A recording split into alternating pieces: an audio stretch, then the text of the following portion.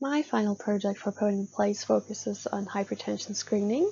That's very significant because hypertension is one of the risk factors that can ultimately lead to cardiovascular diseases. And I'm going to show you a way how imaging could change the way we diagnose high blood pressure. I'm Anna Eberhard, a medicine student from Germany. I'm currently pursuing my dream research at Stanford University in the cardiovascular field, and that's the reason why I wanted to do something related. Here I'm going to show you which actions I took to tackle this particular challenge. I used MRI-generated non-invasive pressure simulations of the aorta in 1D.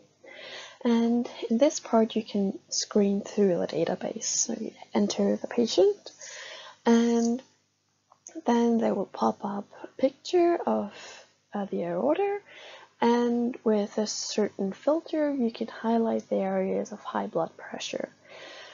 This is in particular interesting when you already have lots of MRIs and just want to add one more feature, how to take most advantage of the data you're collecting. The results are here.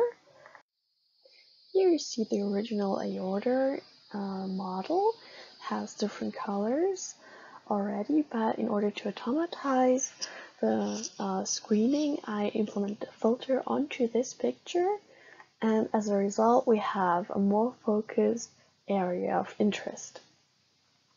This allows us to screen through database and detect high blood pressure areas, and this is a high throughput approach to detect hypertension fast and in an economical way, which can ultimately lead to a new way to diagnose hypertension.